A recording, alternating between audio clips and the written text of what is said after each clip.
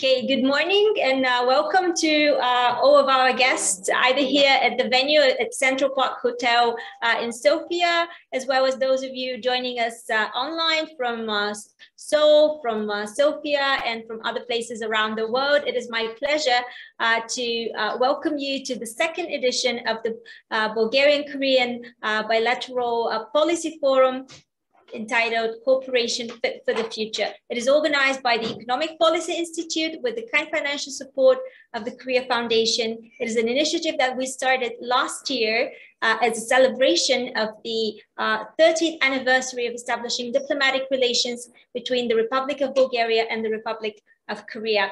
And we're very thankful that at that initial start, we had also the support of the Korean embassy here in Sofia, as well as the Bulgarian Diplomatic Institute to the Ministry of Foreign Affairs. Now, a year on from our initial start of the project, we would like to focus a bit more on the key priority areas that were outlined during last year's forum and move on from there.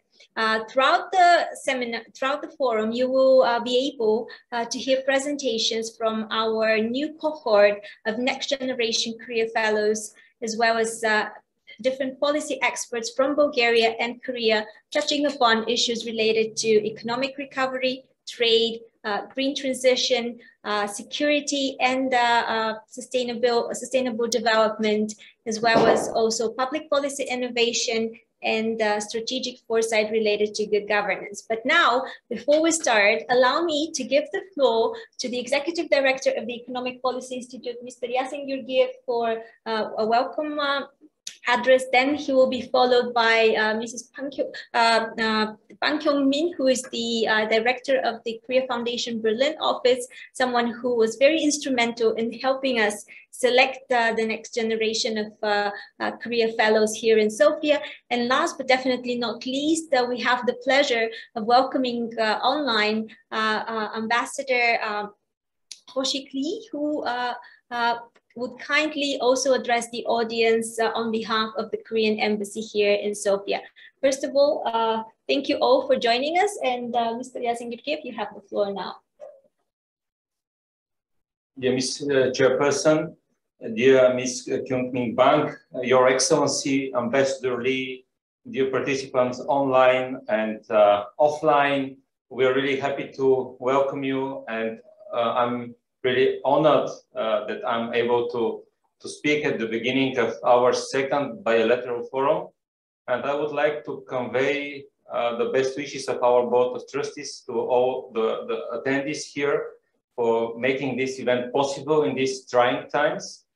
I will be really short since we have plenty of interesting and useful topics to be tackled during the day. But before doing so, I would like just to mention that this initiative, the second bilateral forum, fits perfectly with our long-term commitment to provide a platform for cooperation and exchange between the Republic of Bulgaria and the Republic of South Korea. Why? Because we think there's a lot to do, a lot to share, and a lot to learn, and there's plenty of bottom-up energy that we try to channelize in somehow, in this way, to channel and to bring to forefront.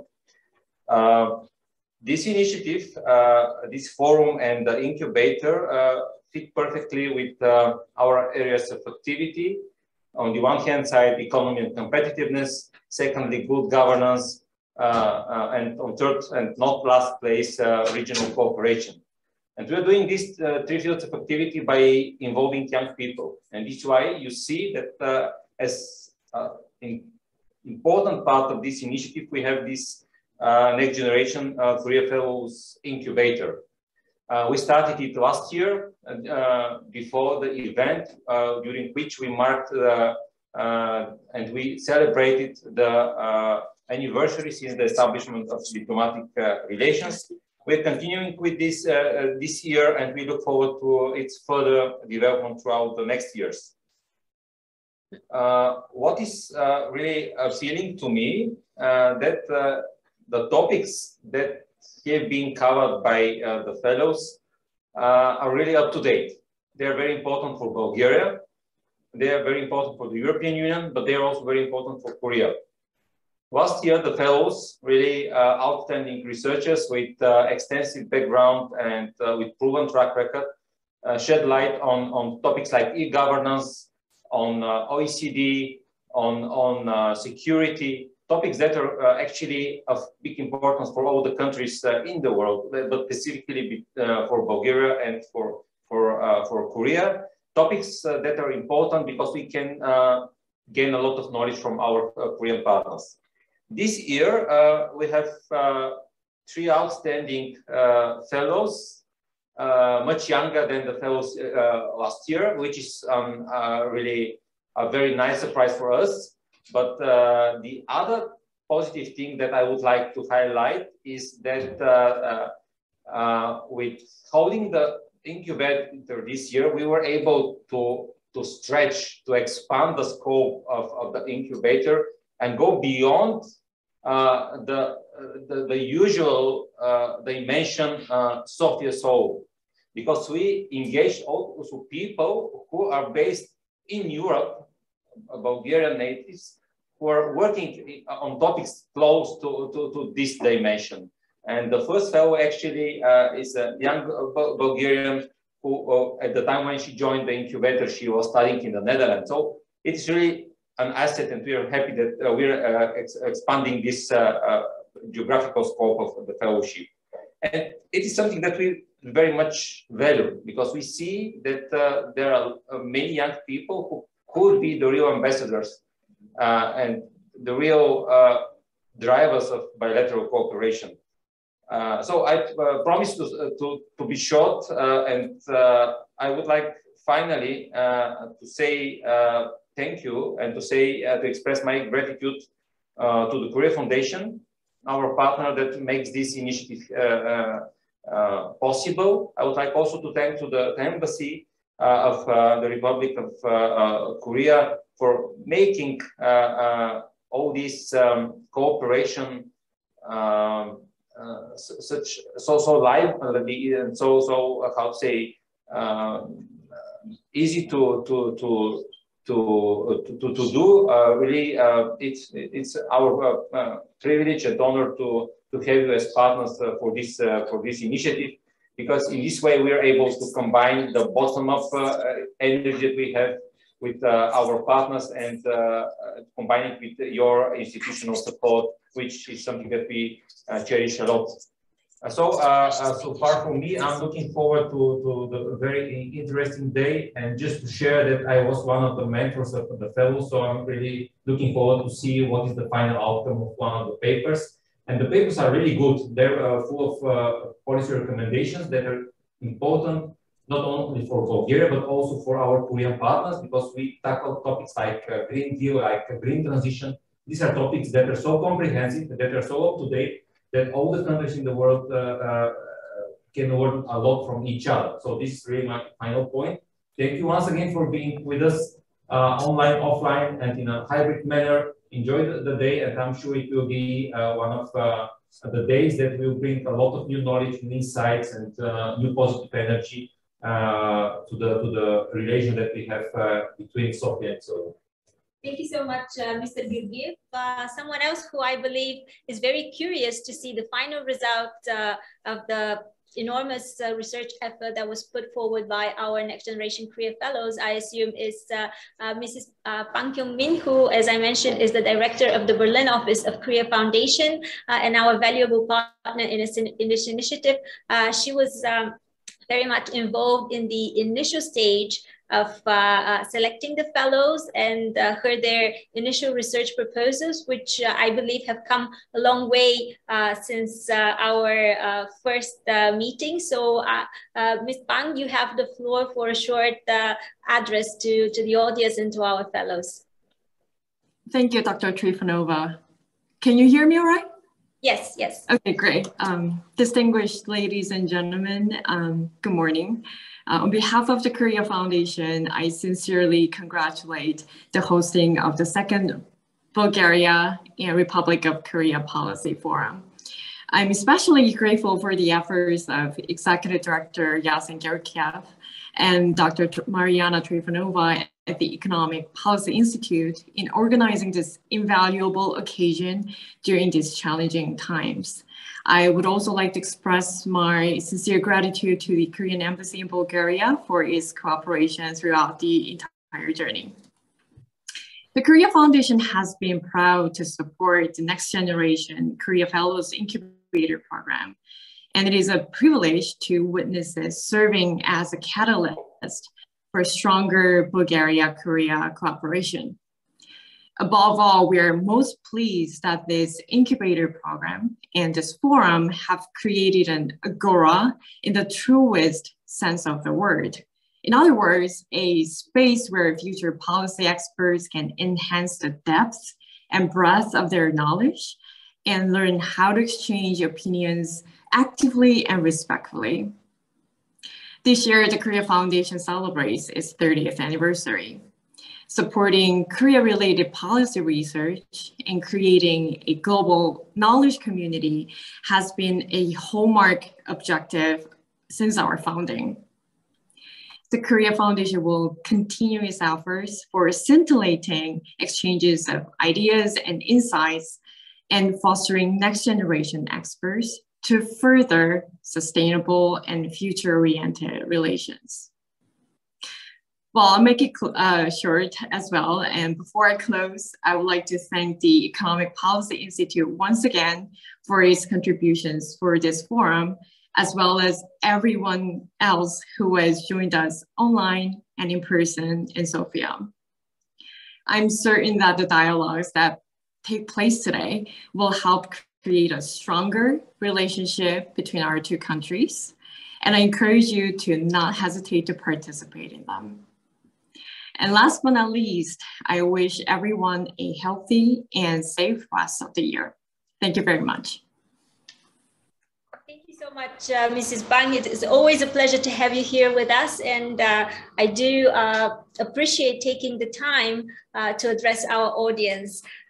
Now we would like to proceed to our next partner, the Korean Embassy here in Sofia, and it is truly a pleasure to welcome and to give the floor to His Excellency Ambassador Hoshik Lee. Ambassador Lee, you have the floor. Dobro utro, and good afternoon to Korea. Can you hear me? Yes, we can hear you very well. Very nice to meet you online. It is my great pleasure for me to be part of the second Bulgaria-Korea Policy Forum. First of all, let me express my deepest gratitude to the colleagues of Economic Policy Institute of Bulgaria and the Korea Foundation also for their great effort to realize today's event during these troubled times. Since the establishment of diplomatic ties 31 years ago, our two countries have built solid trust and friendly relations in various fields, despite the geographic distance. In recent years, relations between Korea and Bulgaria has developed further through active high-level personal exchanges.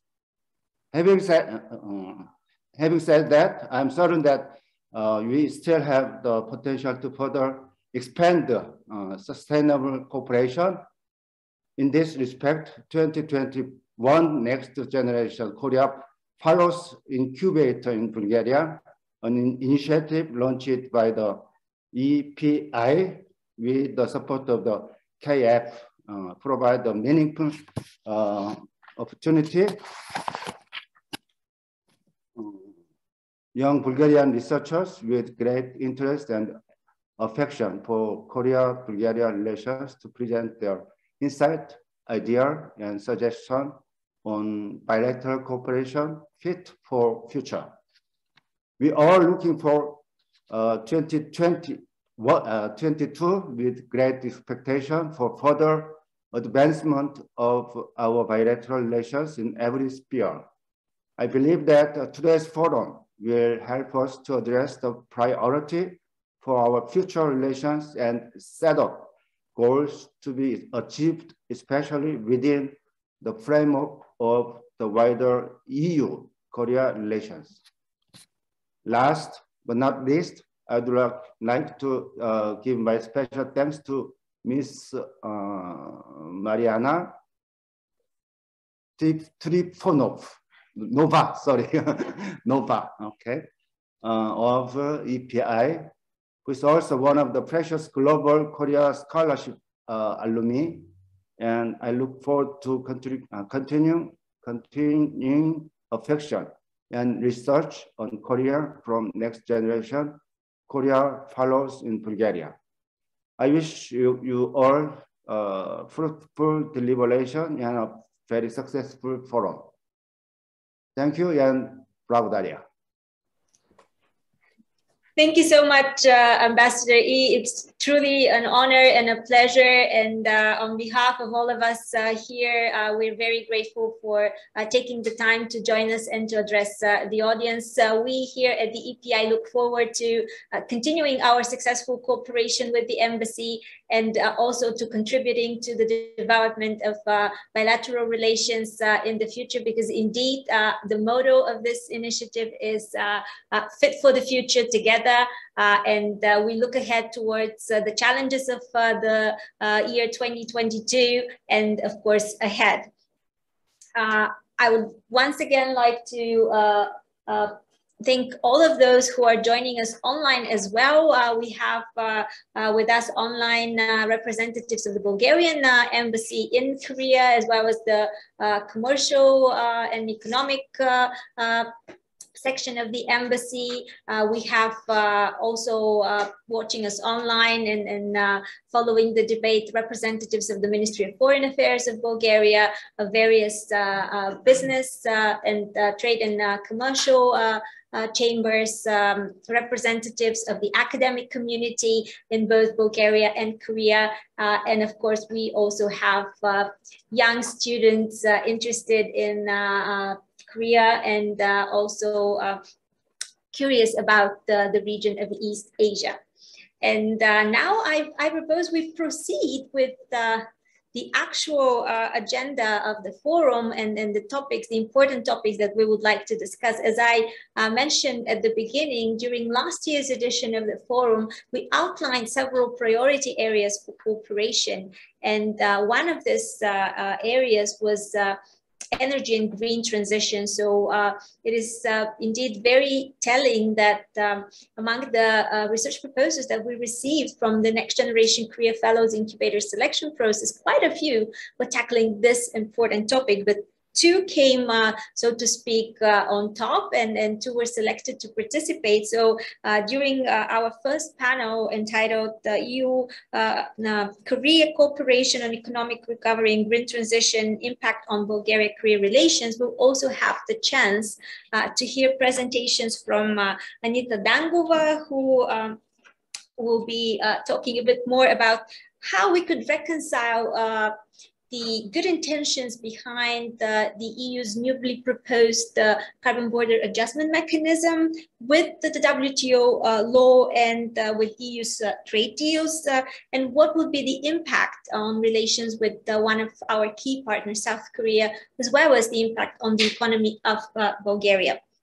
Next, we will tackle the issue on how the European Green Deal and the Korean Green New Deal provide opportunities for cooperation between the two countries, and a specific focus will be placed on the offshore renewable energy transition, what lessons could be learned from the EU strategy on offshore renewable energy to be implemented also in Korea and to lead to continuation of this successful partnership. And the second topic will be covered by our very own Next Generation Korea Fellow, Denis Pavlov, who is joining us from Busan in South Korea today, where he studies at Donga University.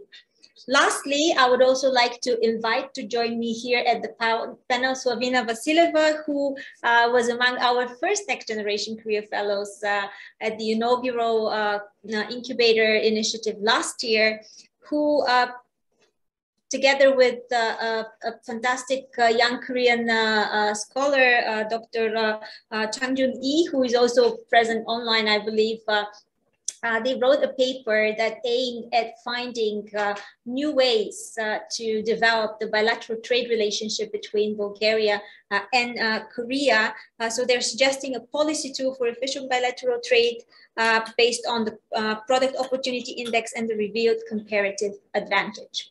So if we could make a quick switch here at the front so that Slavina could join us, and then I propose we start first by Anita Dangova, and just maybe a second for our colleague to show us the slides, the presentation. Anita, you could use this pointer. You just have to select, to the side. Let me show you. Okay. Great, perfect. Hello everyone from me as well. As Mariana already introduced me briefly, I'm Anita and I've studied international trade and investment law in the University of Amsterdam, and I've just graduated with that LLM. To be honest, I'm very happy that I took part of this initiative because the topic that I worked on is, in my opinion, something that will really be discussed in the following years. It's a very hot topic. As you know, the carbon border adjustment mechanism is something that is planned to be implemented around 2026. So we are up to see a variety of discussions, debates around the mechanism and its impact on the economy of the EU trading partners, as well as the EU member states in it. So as you can see on the screen, the topic is the reconciling the carbon border adjustment mechanism's good intentions with the law of the WTO, the World Trade Organization, and the EU's bilateral trade deals. And the very important point here is that we are going to look at the topic from the perspective of the South Korea and Bulgaria on the other side. So broadly, the paper has three main important parts. The first part is talking about the legitimacy of that mechanism with the international trade law rules. As you know, such mechanisms and such policies which are affecting the trade between WTO trading partners need to be compliant with certain rules of the WTO. The second part is more specifically talking about the free trade agreement between the European Union and Korea, and more specifically on the opportunities and the cooperation channels that exist between these two parties based on that agreement. And the third part, finally, is the action that Bulgaria could take to possibly facilitate the dialogue between Korea and the EU on the other side. Okay, so the first part is, as I say, referring to the legitimacy of the mechanism under the WTO law. So I know that it's a very legal sort of, topic here, and I know that many of you may not be legal professionals, but I'll be as clear as possible and also as quick as possible with these points. Now, there are two key sort of requirements or conditions which are important so that this paper, this mechanism is legitimate under the WTO law. The first important condition is that the mechanism does not discriminate between domestically produced products and like foreign products. And the second condition is that this CBAM does not discriminate between like foreign products, so like products of EU trading partners, so like products coming from Korea, for example, and products coming from the Russian Federation. Now, the paper broadly argues that the first condition would probably be okay in a way because the mechanism does not aim to discriminate between domestic and foreign produced products. And this is clear from the way the mechanism is going to work. So I'm going to quote the EU Commission on how the mechanism is going to work. So the EU Commission is saying that the EU importers will buy carbon certificates corresponding to the carbon price that would have been paid under the EU emissions trading system had the goods been produced under the EU's carbon pricing rules. So we can see that the mechanism does not aim at discriminating or protecting the domestic industries, but it's trying to provide a level playing field. However, when it comes to the second condition, and this is also, I forgot to say, it's also called the MFN, sort of the, it came out of my mind. So this is the MFN clause, basically, which is that the EU must not discriminate between like domestic products, like foreign products, sorry. Now, the contentious part here is that the mechanism, there have been certain ideas that the mechanism is applied in a different way, depending on whether the EU trading partner has introduced similar policies, so similar carbon taxing policies. Now, this is going to be a problematic issue because if the EU is introducing the CBAM in this way, i.e. taking into account foreign policies similar to that one, then this will probably be a breach of the WTO rules because the EU must not discriminate, as I said, between its trading partners and their products. However, what is important here is that there is a clause within the law of the WTO that is saying that there are certain exceptions which are allowed in situations where these two first conditions are breached. Now, this exception is if, for example, the mechanism is trying to protect human life, plant life, or animal life or health, or if the mechanism is, for example, trying to preserve natural exhaustible resources. And both of these conditions are probably going to be met by the CBAM because probably it's trying to sort of support or preserve or contribute to the climate change problems. As you all know, it's an international issue, and obviously the mechanism is trying to work for this issue.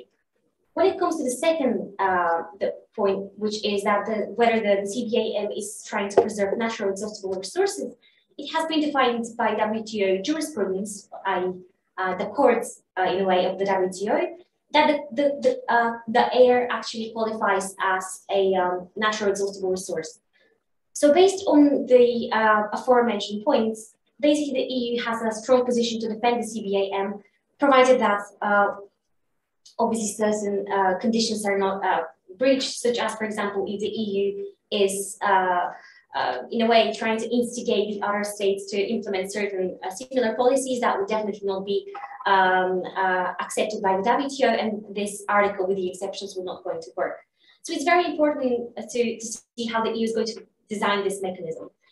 But what I was trying to shift the attention to is that maybe the mechanism should not be the core point that the EU focuses on. Maybe the EU should implement this mechanism as a temporary issue, as a temporary measure, and should make more effort on introducing a global emissions trading system, i.e. shifting the emissions trading system from a regional to a global level, rather than just focusing on justifying its CBAM mechanism.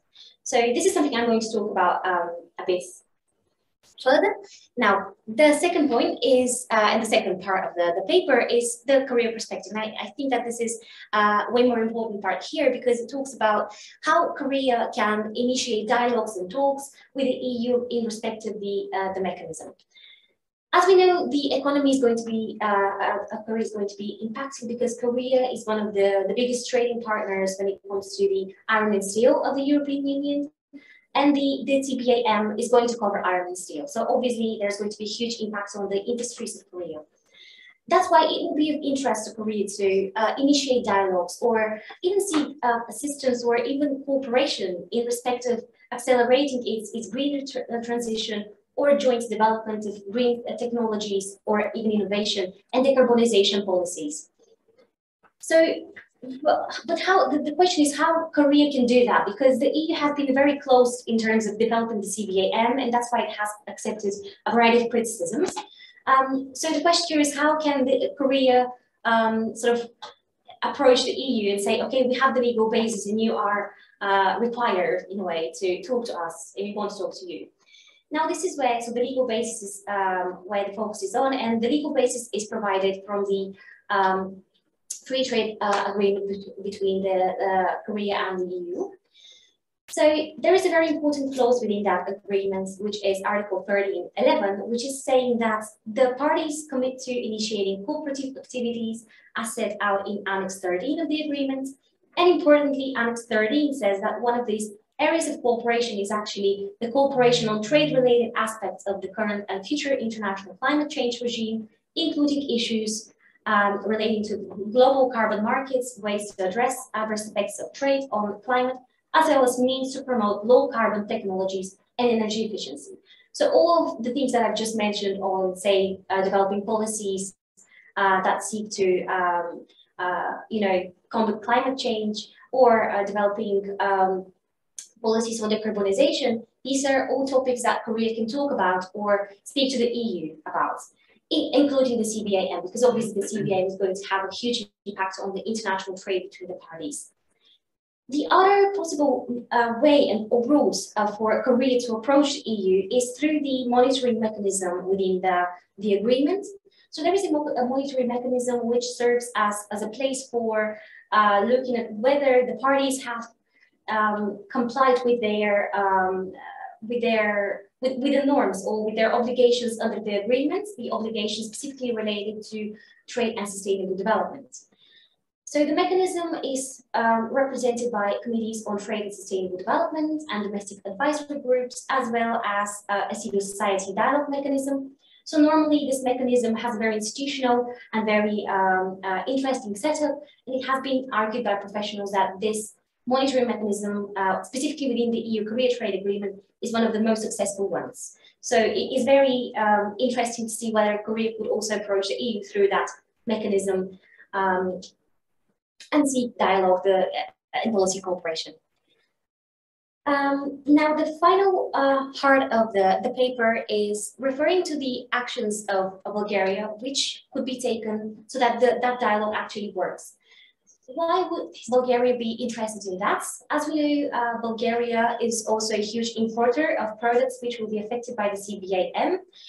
It's not an importer of iron and steel from Korea, but it's actually importer of such products from other trading partners of EU. So the Bulgarian economy, even though it's a member state of the EU, is going to be hugely impacted by that mechanism as well. And therefore, Bulgaria should seek to sort of try and initiate these talks, try and initiate and make the EU be more proactive and design that mechanism in a way that the impact is going to be a bit alleviated for not only trading partners, but also the member states. So the recommendations broadly that we are basically trying to make with this paper are, I'm just going to go quickly to this slide and I'm going to go back as well. So the main recommendation is that the EU makes continuous and sustainable diplomatic efforts with the objectives of concluding partnerships with states like Korea that have similar climate goals. As we know, Korea has such goals as encoded in the Korean New Green Deal. They have very similar aspects as in the EU Green Deal. Now, the second very important recommendation is that Bulgaria insists on the more practical approach being taken by the EU, the gradual application of the mechanism so that assessment is made through that application of the mechanism, and very importantly to insist that the EU is shifting its efforts to moving the regional ETS to the multilateral level. And if you'd like to read more on these points, you can definitely read the paper. And that's it. And I'd like to thank you for the attention. I think you'll not be having time to discuss further the topic, but definitely read the paper if you'd like to learn more about the details of the. Thank you so much, Anita. The papers, by the way, that we present today will all be available on EPI's website next week so that you could access and read them in full. I would really like to thank Anita for her brief introduction. If you have any questions or comments, I kindly ask you to leave them for the end of the session when we will hopefully engage on a discussion on these important topics. And I would like now to really make the transition to the next topic and to invite Denis to join us and deliver his research paper on the opportunities that the European Green Deal and the Korean Green Deal provide to accelerate South Korea's offshore renewable energy transition through policy lessons learned from the EU strategy on offshore renewable energy. Denis, can you hear us? You feel free to share your presentation. Hello, can you hear me? Yes, we can hear you. Okay. Let me just share the presentation before starting. Mariana, I have issues. I cannot share. Could you please give him permission to share?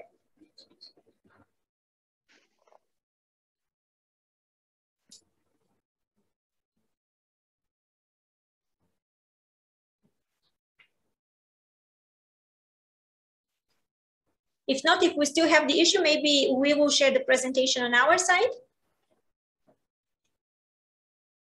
Let's see.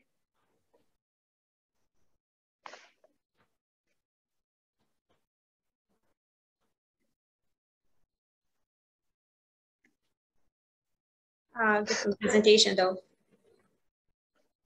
I still cannot. It said I don't have privileges to share from the host. If I could ask my colleague to switch to the right presentation though.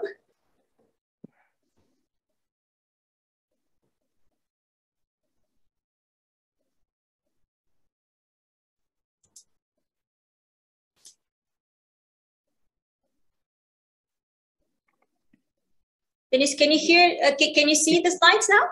Yes, I can hear it. If we could go full screen, please.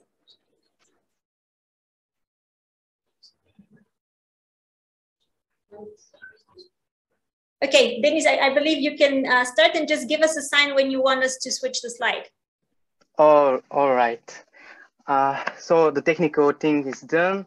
I want to welcome everyone to this beautiful event today. It's morning in Sofia, Bulgaria, but for me in Korean and other people, it's now lunchtime. So I hope everyone had their coffee and are ready for this exciting event. First of all, I want to thank Ms. Mariana Trifonova and Mr. Yasen Georgiev for organizing this beautiful event. I'm very grateful for this opportunity as one of, I think, the youngest fellows in this program now. Let me introduce myself first. I'm Denis Pavlov. I'm international student in South Korea, Busan, in Dongga University, and my major is global business. But also I have interest in other topics such as policy, international cooperation, especially in the part of European Bulgaria-Korea part.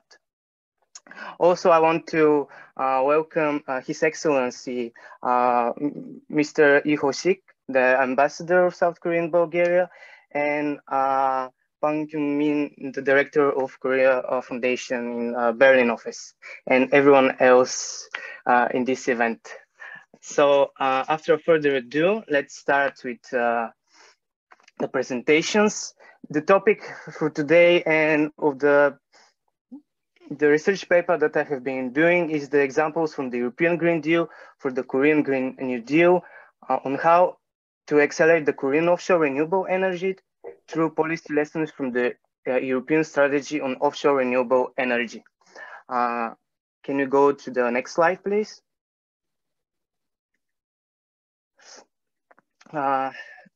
Yes. Quite a different topic from Anita's presentation, but let me introduce first. The goal of this policy paper, recommendation policy paper, was to introduce policy recommendation from Europe to Korea in order to help the Korean government and the policymaker make more robust, strong, and successful policies in order to accelerate the transition of South Korea renewable energy sector, as the country is pledging to get a renewable energy portion of 43.9% until 2034, and as well as the European Union reach zero carbon neutrality by 2050. Next slide, please. So the paper, I'll guide you how the paper was structured, so we can be on track on how we're following it. The paper first is examining the Korea overall renewable energy state, how it's developing, what are the trends, and so on. After that, we're looking now for the world trends and state development of the offshore sector around the world. And after that, we're looking upon the Korean policies regarding offshore renewable energy sectors.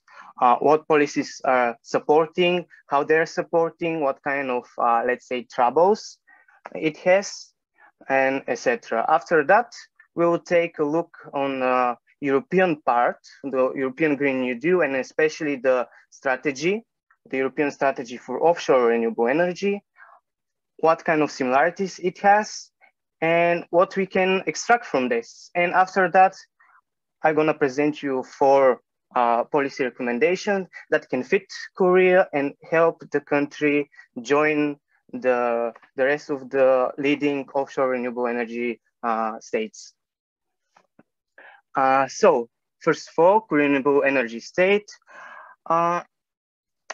Examining the current environment, a lot of other policy and think tanks, even state resources are stating that Korea, even though has big ambitions to reach such carbon neutrality and big renewable energy state, especially in the offshore, currently the country is very dependent on fossil fuels and primarily in imports. Second of all, the total production of renewable energy, including all sources, was approximately 6.61%, which is very low comparing to other OECD countries, such as Germany, which has 46, if I'm not wrong, Denmark 50%, and one of the neighbors of Korea, Japan, who has like 10%, 4% more than Korea in that part. Looking more exactly about the percentage, there's it's needs quite of like 2.64% increase per year to meet the goals of Korea. So examining this, we can see that Korea is still lagging behind other countries, but has big potential for that. Next slide, please. So I found this beautiful quote examining and showing the importance of offshore by Abraham Lincoln. And I can say, even I said in the paper, from ancient times until now, the sea and the oceans were like the frontier of the human civilization. Expansions, reaching new lands, new opportunities, connecting people, civilization, exchanging ideas.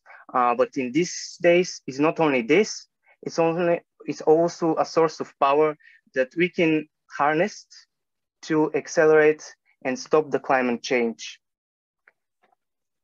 Next slide, please.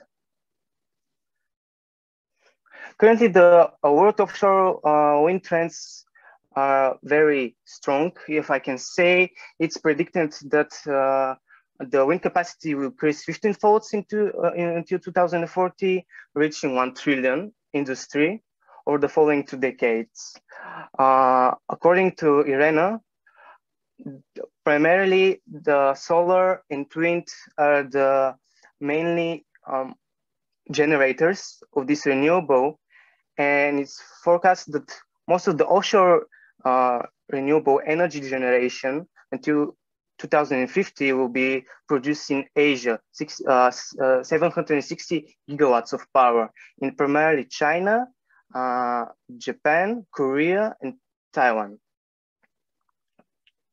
Next slide, please. Going now to the Korean offshore state, the government, as I said, shows strong ambition to use this power and lead the world. In a recent statement from the President Moon Jae-in, when he was talking about the opening of a new offshore floating power in Ulsan, a neighbor city to me in Busan, he stated that the government will provide every necessary support under the goal for making South Korea one of the world's top 5 offshore wind powerhouse by 2013, getting in the group of Germany, Denmark, Britain, one of the biggest offshore power producing countries. Next slide, please.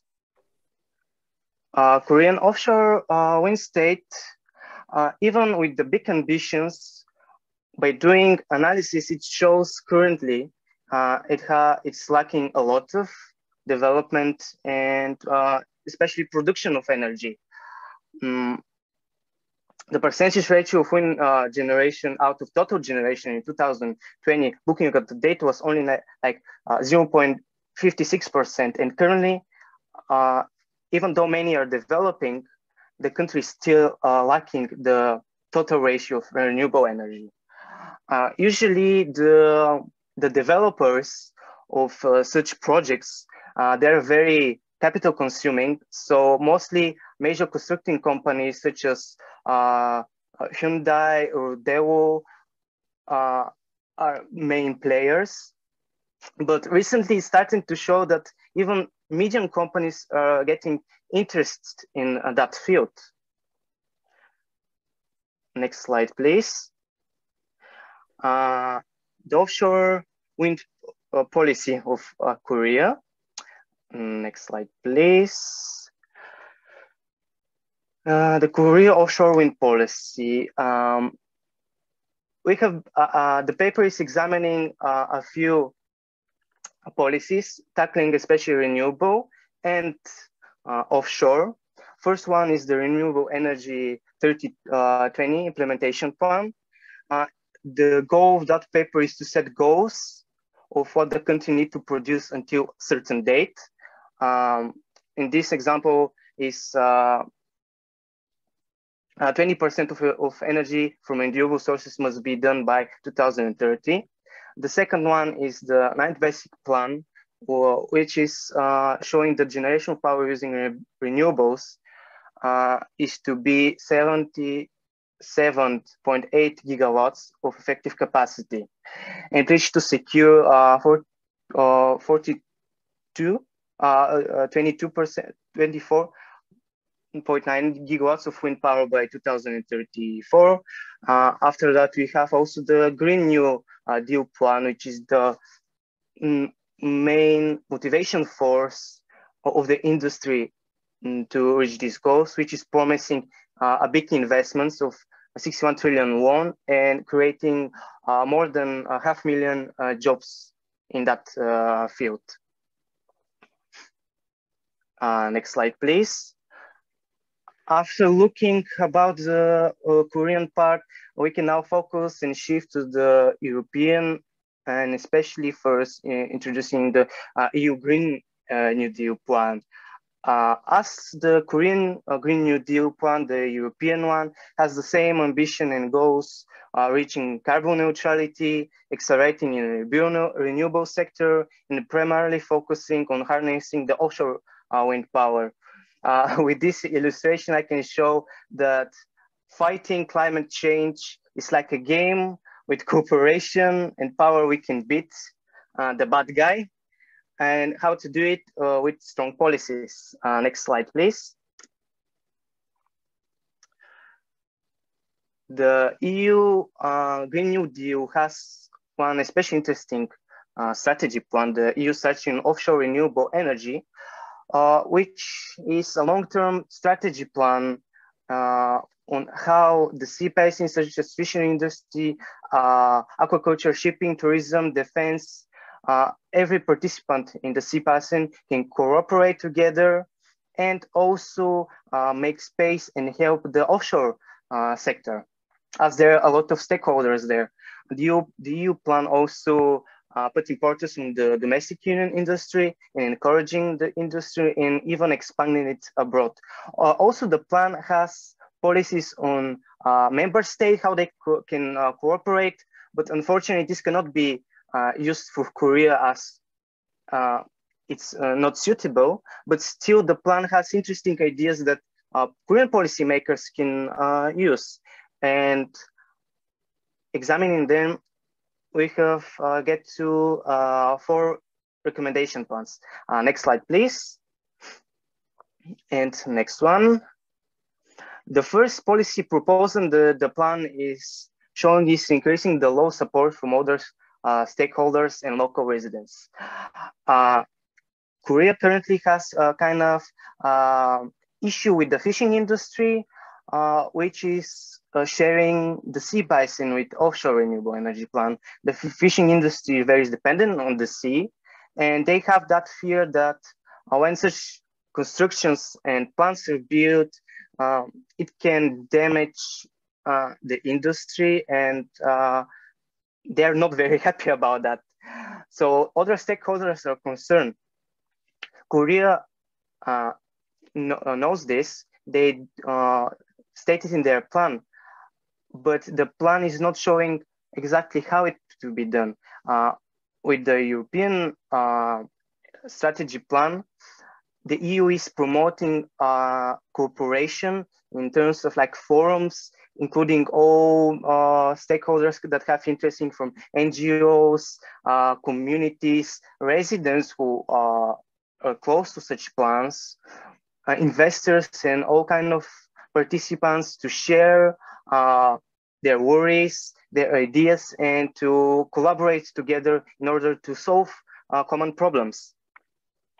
So such forum will be very interesting for Korea if it also includes other participants from European countries, such as like Denmark, which has a lot of renewable energy parks in their countries, experience, Germany and England as well. Second policy recommendation is improving the domestic business hesitancy. Even though there's a lot of players, such as the big heavy industries, promoting those industries to develop in the country and expand is important. We can see from history that in the beginning, one of the biggest chaebols, such as Hyundai, Samsung, they started small, especially they were in the shipping industry, and slowly they expanded us in Korea, such as abroad, and had really big, if I can say, global win share.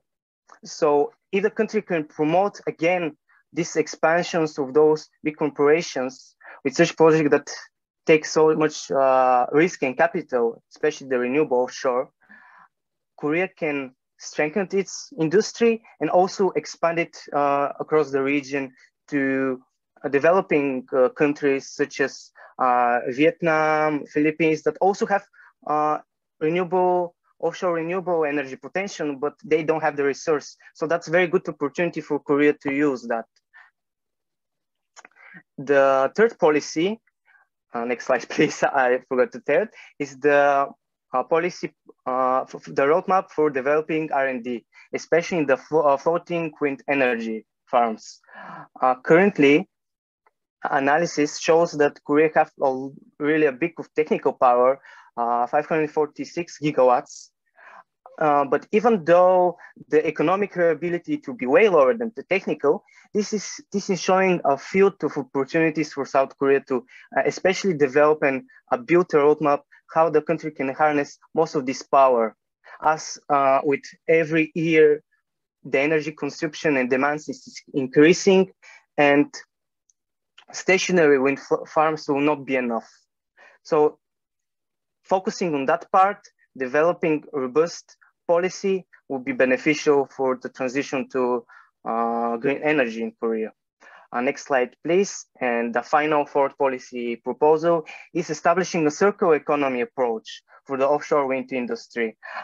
European Union states this very clearly, that circular economy is very important because as more and more such wind farms are built, in the end, they have a lifespan.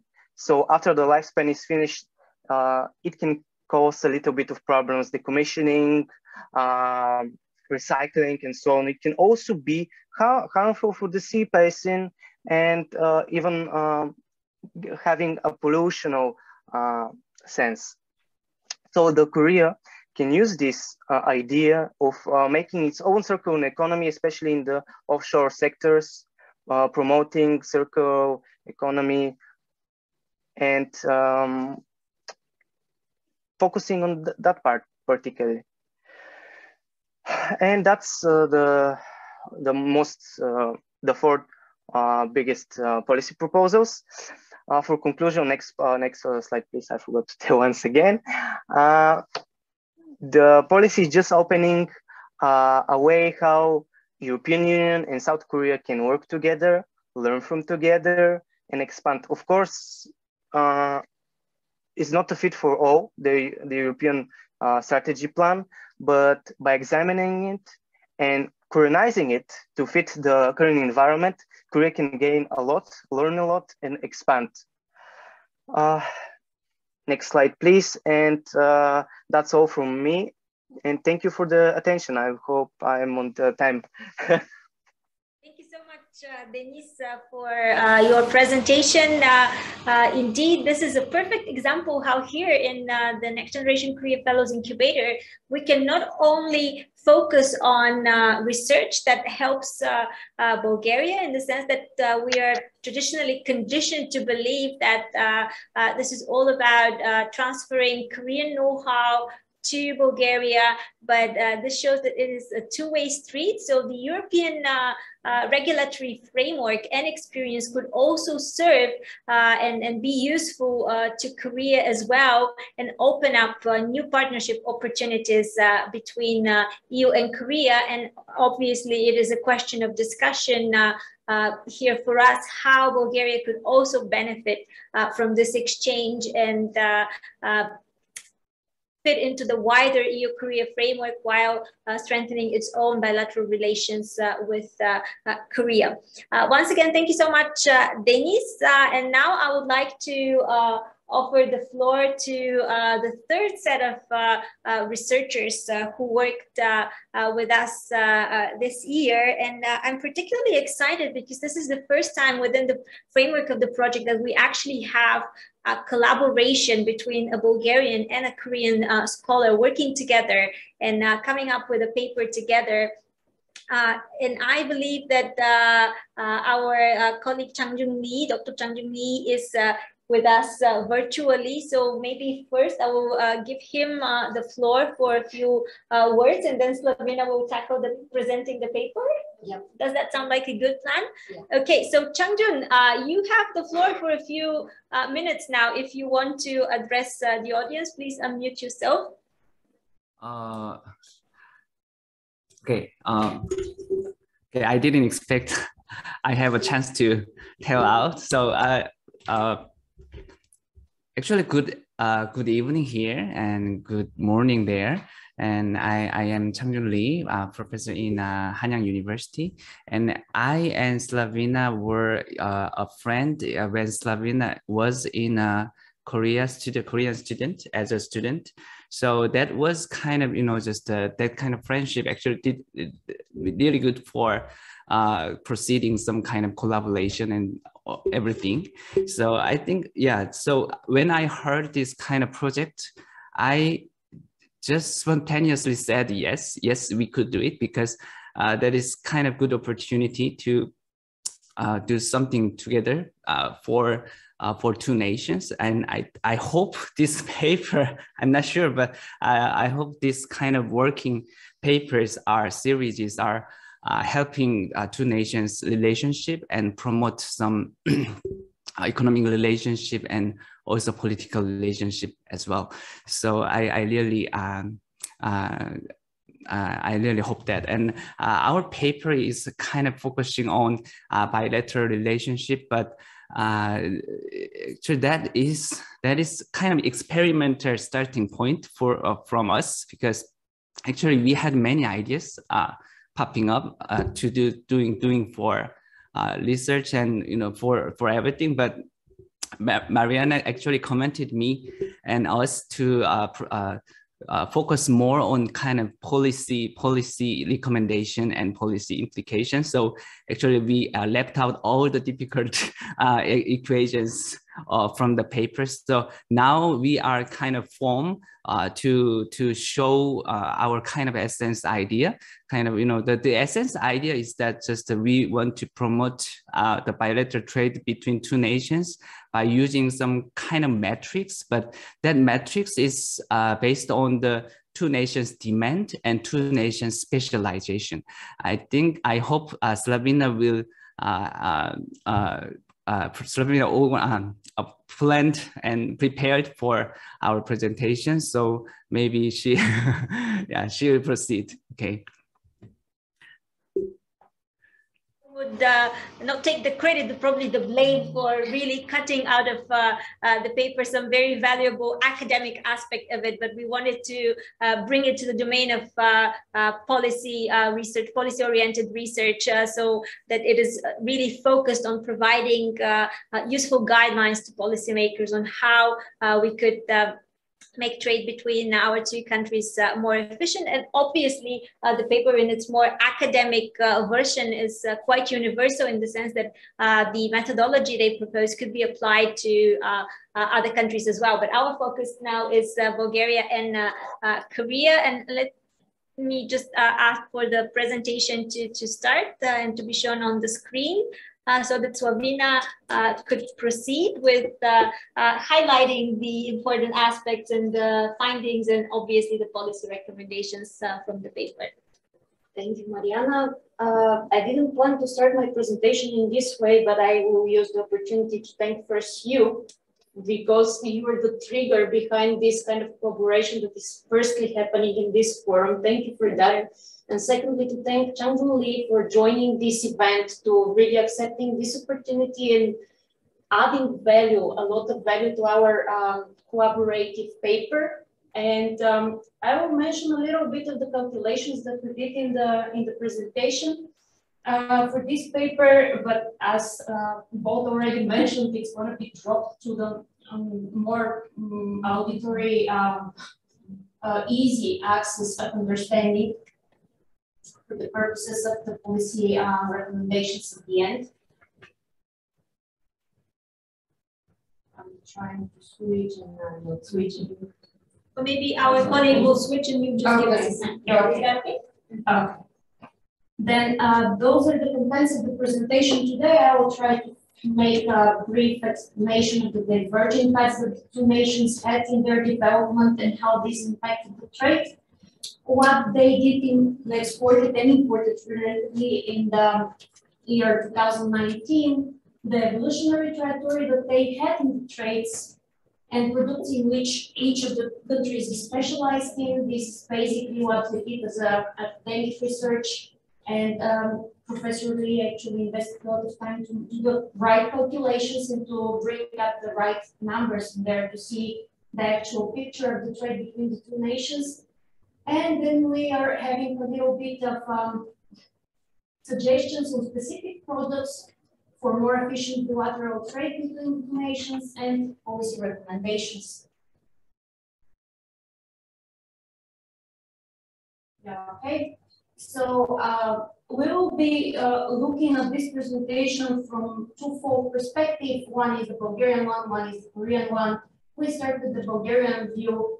Bulgaria had really difficult history between the World War II and World War I. The country was isolated and mainly agricultural. It was really considered as a poor country, isolated, as I said, in the corner of the map on Europe. Not much of a development at the time. Then after the World War II, in year 46, the socialism took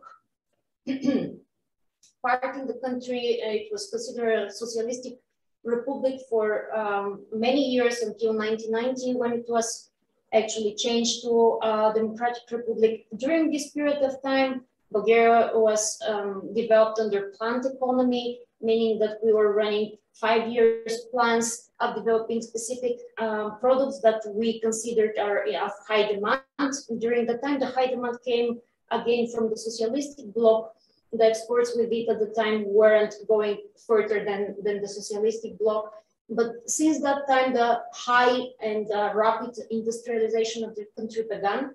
Then in the year 57, the industrial agrarian country that Bulgaria became developed a high industrialized economy, producing one of the first small portable electronic devices, one of the first computers in the socialistic blocs that we are proud of, and all Bulgarians know this happened with our constant efforts of the engineers. And since that time, Bulgaria had specialized in the heavy industry, electricity generation, mining, metallurgy, and mechanical engineering, as well as the chemical industry. On the other side, Korea also had, of course, really heavy post-war period after the Korean War, around the year 50. Then, due to Japan colonial rule and the influence of the US, the economic growth began, as it was defined by the President Myung in his New Year's evening speech. This transitioning period from the post-war towards the developed economy was described as the miracle on the Han River. It boosted in the industrialization, heavy and rapidly industrialization of the country. And starting in the 70s, the heavy chemical industry was really boosted, and there was specific acts driving the industrialization of the country. Since that time, the industrialization was focused mainly on the heavy machinery, steel producing, shipbuilding, electronics, automobiles, electronic integrated circuits, and ICT. The last three are the ones that are taking the first place in year 2019 as well. So the Korea had really coherent and constant development in their path. What we're looking at the moment are the export baskets in the two nations in the year 2019.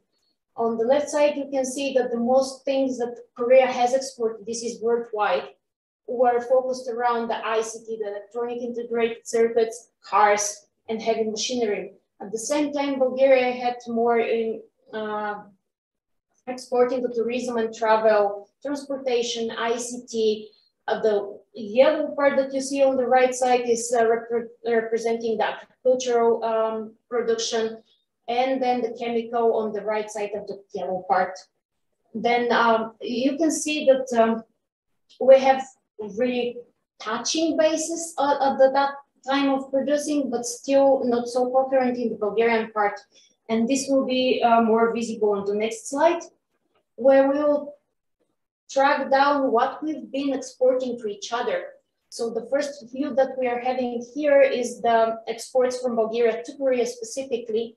And because we couldn't capture for the purposes of this paper the whole period from 2000 till this year, we're focusing on three mainly years, 2000, 2010, and 2019. As you can see, the basic things that Bulgaria has exported to Korea are copper waste and scrap, artificial yarn, textiles, and in 2010, again, is something from the agricultural, wheat and maize, scrap, again, this time from precious metals. And in 2019, corn, maize, wheat, again, agricultural. In 2019, the agricultural part of exports from Bulgaria to Korea reached out around 40% of the total exports, which made Bulgaria look in Korean's eyes as an agricultural, mainly, and raw material country. In the next slide, you will see the exports that Korea did to Bulgaria. You will see a strong coherence as it's purpley pinkish on the slides.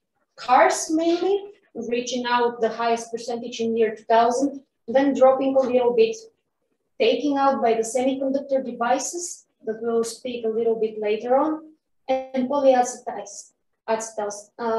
This again shows the coherence policy of Korea export and of the Korean industrialization path. Next slide. So doing the research, we developed our specific numerators. The RCA, or the revealed comparative advantage, is already highly recognized and used measurement of comparative advantage of products. We based our research on this one. For this table, you can see that RCA greater than 1 means that the country is effective exporter of a specific good. This is the map for Bulgaria. So in 2019, what we are good at are, as you can see, sunflower seeds and refined copper. Again, we centralize ourselves around the chemical, around the metallurgy, around the agricultural, And this is the things that we're good at exporting. The next slide, we will see what is Korea good in exporting. Oxometallic acids, cargo ships and similar vessels, the heavy industry and shipbuilding in Korea is producing really good quality and really a high quantity of those and exporting. And we can see here that they have really a strategic part in the work for those producing, again, a coherent industrialization in the heavy machinery production and in the chemical industries. As you can see, this is the sector that is more influenced and more revealed here. On the next slide, we developed with Professor Lee a new opportunity index, product opportunity index for country A's export to product B to country B. If the opportunity index is greater and the RCA or the real comparative advantage is greater than 1, then we found this specific niche that wasn't exploited until now in between two countries. So this can show you what the two countries are good at producing, good at exporting, but haven't exported much of it in between themselves. On the top side, this is the products that Bulgaria have a niche to export to Korea. This table represents just that fraction of it. In the paper, you will see in the appendix, because it's a huge table, a full list of it. Here to emphasize again the copper that we are producing, apparently we are exporting, but never to Korea. In the pre-last column, OE, you can see what is the demand of Korea to import such goods. It's a huge demand, and the column with a lot of zeros represents that we have never, or like ridiculously small amount we have exported to Korea. So this is a great opportunity for us to export for Korea. On the next slide, we turn the view what Korea can export to Bulgaria, because it's important to see what they are good at and what we eager to import. It's the same logic here. Opportunity index will show what the country is good at, specialized it. The zeros again represent that we have never, or like barely minimum, we imported from Korea. Flat rolled iron and other kind of metals, petroleum coke, buses, as we said, the heavy machinery and the cargo shipbuildings in Korea are really good, and we are in eager need of that. So this is our representation for the sectors that we can target for importing from Korea, as our research on the opportunity index highlights the good niche for that. On the next slide, we will stop by on several products that we highlighted from our paper. The first one is the semiconductors. I don't think there is a person in this forum that doesn't know that Korea is a great producer of semiconductors since the industrialization of the country. And since this year, the European Union has a great need of semiconductors, as said by the European Union Parliament. Europe is in need of semiconductors, and Asia is the place to supply it from. From that perspective, where Korea exported semiconductors to in the year 2019, as you can mainly see, it's China, and then the Asian countries as Vietnam, Japan, Hong Kong. And where did Bulgaria imported semiconductors from? Germany, France, China a little bit, and I don't see on the map Korea. So why not handling this together? And I know this is a real step forward, but there is a Bulgarian dream for long years now that there is a Korean factory built in Bulgaria. It never happened. And I think this is the right time now to happen, because there is a high demand. We can actually produce something that is local and can be an entry to the European market through our country. Next slide, please. The next thing that we focus on is something that is underestimated from my side, from Korea, because Bulgaria has a really great tradition in producing high quality wines. And according to a paper that we cite in our paper, wine is very interesting thing for Asian countries. The import in the recent years is high. Even though it's high, the main importer from Bulgaria of Bulgarian wine is China. The South Korea is a really high demanding country, and wine is still considered as a luxurious beverage. However, the interest of young Koreans to wine is really high, and the boutique wine that Bulgaria can produce can really serve well the Korean market if exported properly. Next slide, please. Yogurt, this is something that we Bulgarians are really proud of. We always claim that we were the first inventors of this one. Korea in the recent years is really interested in yogurt and the health benefits of it.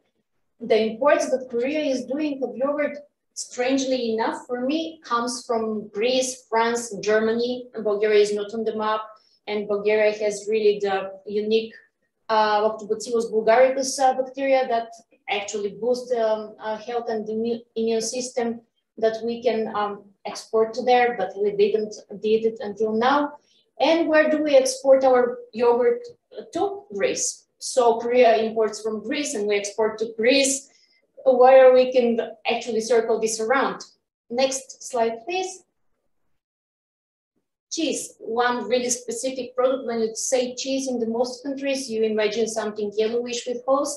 In Bulgaria, it's a white cheese. It's really delicious product that goes really well with wine. And still it's underestimated in the Asian countries. You can see again our main exporters on the left side, Greece, Germany, United Kingdom. And for the cheese, the main importers of Korea are United States, Germany, France. The thing that is really important to mention here on those products that mainly come from the agricultural perspective view. Until now, there were great competitors on the Korean market from the United States and Chile because of the trade agreements that those countries had with Korea. But since we are part of the European Union and since the European Union has the agreement with Korea, I think this is a really great niche because this will reduce 15% of the financial part that these exports can go to Korea on a cheaper price and introduced to the Korean population. Next slide, please. Something that also it's not really considered in that kind of, how to say, mathematical view of RCA and product opportunity index is cosmetics that Korea is really great at producing. It's really popular. And as you can see on the right side, this is the exports Korea does of cosmetics. It's really popular among the neighboring countries, among the Asian countries. It's getting to get popular into the Europe as well, but really not well distributed and not well advertised. Bulgaria, on the other side, is really good at producing essential oils. We have really great niche of producing one of the most precious essential oils based for perfumes and other cosmetic products, the rose oil. The thing with the rose oil production is that there is a specific amount that each year can be produced, not more than 2,000 kilograms. Still, it's the high quality. The other great producer, the other only great producer of rose oil is Turkey. So we are the two and only producers of this oil in the world. And still we are importing our cosmetics from France, Romania, Germany, Italy, as you can see. And there is no better niche from our perspective of cooperation in between the two countries of producing cosmetics based on the knowledge Korea already has in cosmetics and essential oils Bulgaria can produce the quality and the quantity we can actually deliver to them. Next slide, please.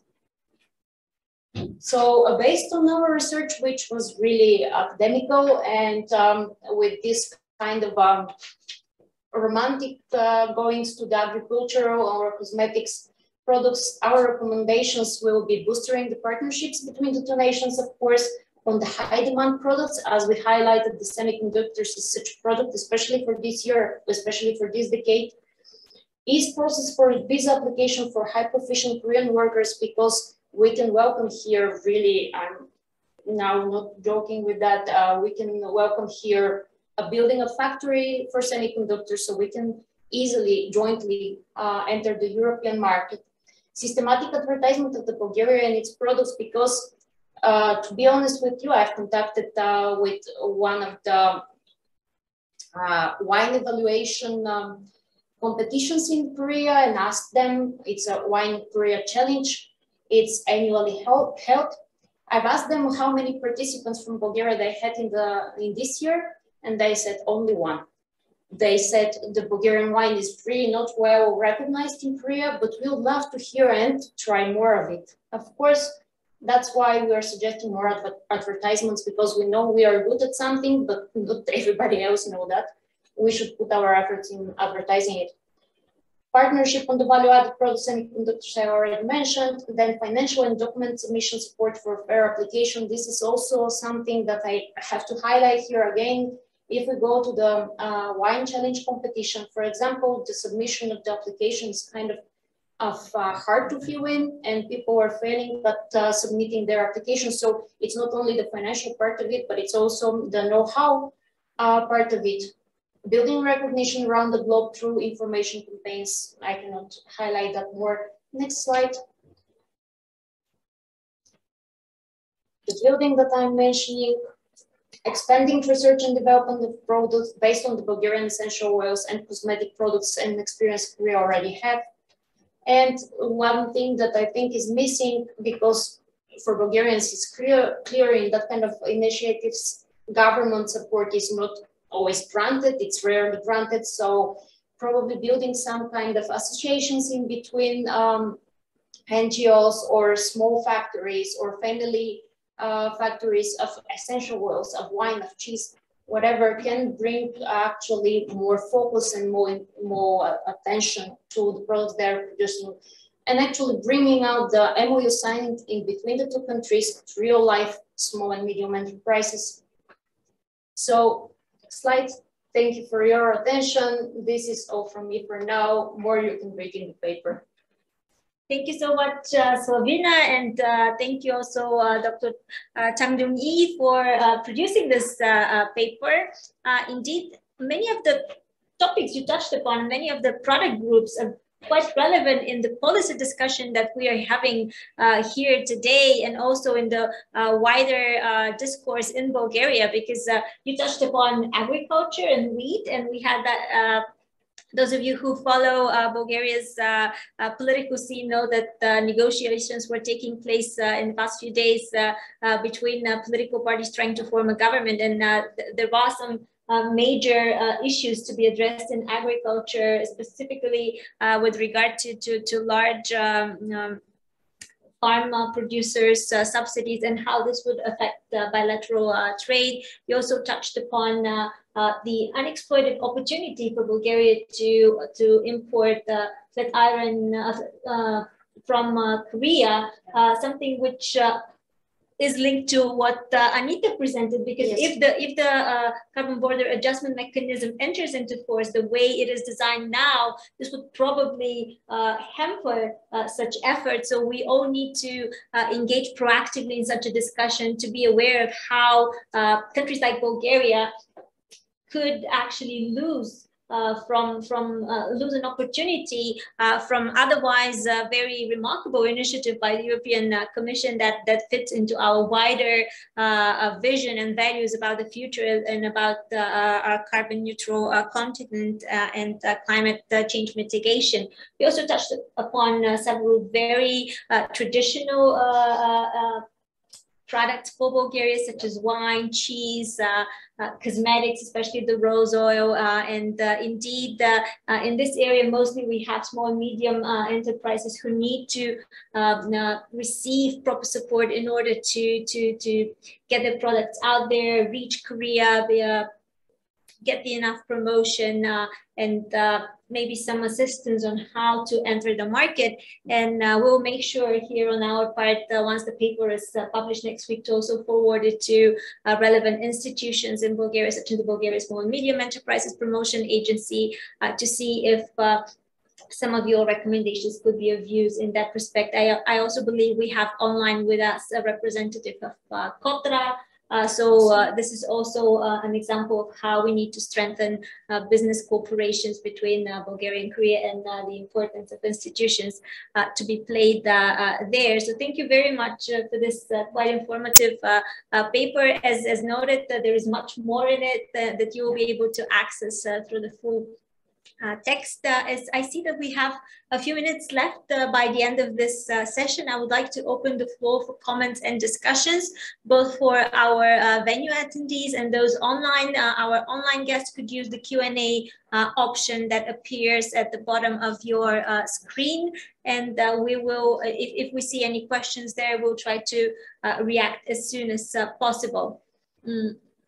First, any questions from the venue, or maybe I know that maybe I will give the floor to Mr. Yasen Georgiev for a second, because he was one of the mentors, as you know, of the papers. Maybe he could share with us a bit about the process of writing, and a few comments on the paper produced by Denis. I myself was a mentor of Anita, so might also try to comment a few words. But first of all, Mr. Georgiev, if you want to start the discussion, so to speak. Sure. Once again, thank you to all the fellows this year, to Anita, to Denis, and to Margarita. As mentioned, I worked closely with Denis, and it was really an enjoyable cooperation. We started on this journey with the idea to cover the European Green Deal and to cover the Korean New Deal as a whole.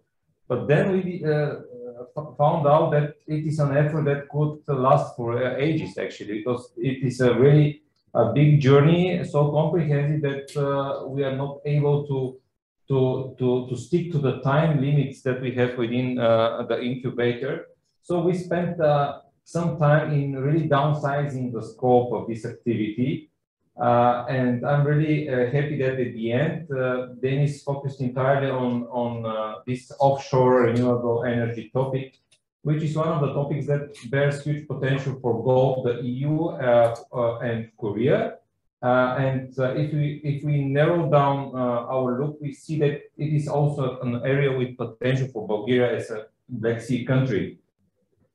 And one of the key wordings from this exercise, actually, for me and for Denis, I think, was the fact that we all share, the European Union, Bulgaria, and Korea, we all share the common goal to have a clean, sustainable environment. But at the end of the day, we have to find an agreement on the way we are going to reach this goal. And actually, one of the first recommendations, actually, this is the first recommendation that was presented by Denis, that we need a very intensive multi-stakeholder dialogue to bring people that are mostly affected from this transition together, to make their voice heard in order to facilitate the transition, to make it inclusive for everyone, to not to leave anyone behind, as one of the key messages of the European Green Deal,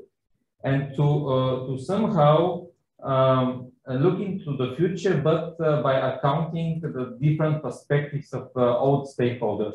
So in that perspective, I think it is a really tangible recommendation, something that that we have to carefully look at, and I would like to highlight on this, not downsizing the other recommendations, but this one was one of the first recommendations, and we agree that when we speak about, in this case, about offshore energy, we have to think a lot about the local communities, about the local communities who are living from their skills in the fish industry, to think about what are they going to lose from this transition. So from that perspective, I think it was a journey, and I'm happy that we went through this journey together, and we were able to somehow to extrapolate or to highlight some recommendations that fit for the future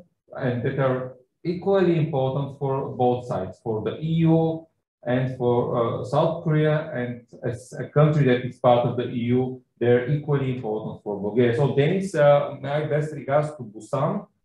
Take care, and I'm looking forward to seeing your future advancement, because I think this topic is really fruitful and there's a lot of potential to work on it in the future.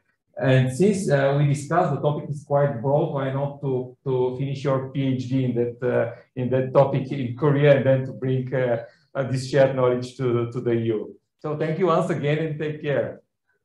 Thank you, Mr. Georgiev, for that brief commentary. I also, as a mentor, would like to maybe say a few words about the process of working with Anita, which was an absolute pleasure. But we started, if you remember, from a very different point, right? We started from a research paper that Anita had wrote back in 2019 that was examining the sustainability clauses in the EU-Korea FTA and the opportunities that offered, and we wanted to do something about matching really again the European and the Korean Green New Deal, but we slowly, in a discussion and in kind of a collaborative spirit with all the other fellows and mentors, reached the point where we decided, why not focus on something very specific, which is the carbon border adjustment mechanism. And I'm extremely proud of her for completing this evaluation and assessment, first of all, of how the CBAM mechanism itself could be made as WTO compliant, because this is the first hurdle to overcome. So even that part of the paper itself as a standalone piece, I think is quite valuable, and I'm not aware of anything like this being done in Bulgaria in particular. So you could also consult the paper regardless of the Bulgaria-Korea link, just in general as an assessment of the mechanism. But really, for our purposes, the most valuable part was, of course, the second one, where we really showcase how Korea would be affected if the mechanism enters into force. And Anita proposed some valuable ways how to engage our partners in Korea in a dialogue that would help us resolve the issues and move forward together towards our carbon neutrality without jeopardizing trade and without jeopardizing some key industries. And also, of course, the wake-up call that we receive from this paper is that Bulgaria should really take a proactive stance together with other member states who are affected, because our industries, there is no doubt, are very carbon intensive, and we need carbon intensive imports, which is something that we need to tackle. We need to reform the economy to green it, to make it more sustainable. But before that happens, because it's a long-term process, we need viable solutions for the now, and not necessarily for the future in 30 years. And this is what this paper does. It showcases how Bulgaria should be proactive on the European scene in trying to find solutions together with our trade partners from outside the EU. And a very interesting observation that we reached while working on the paper, and one of the recommendations is that actually, yes, CBAM has all the good intentions, but it should be just a transitional mechanism. And in the long run, the European Union, as in its ambition of being a global leader fighting climate change, should probably strive towards engaging partners such as Korea in globalizing the emissions trading system. And this is probably the most sustainable solution that we propose, and that Anita highlighted in the paper. I just want to check briefly if we have any comments or questions from the online participants. I don't see any, and if there is anybody here at the venue who would like to question or comment, otherwise I would like to thank you for your attention and to propose a brief interruption. We will be back together reconvening at noon Sofia time. This would be 7 p.m. In Seoul. So please stay with us. Those who are online could just remain in the session, and we will resume with the second panel in roughly 25 minutes. The second panel, as you know, is benefits of EU, Korea and Bulgaria-Korea cooperation on regional stability and good governance. And then we have quite interesting topics coming up next. So those of you online, stay tuned, and those in the venue, we look forward to keeping you with us and keeping you engaged here in the hall. Thank you once again.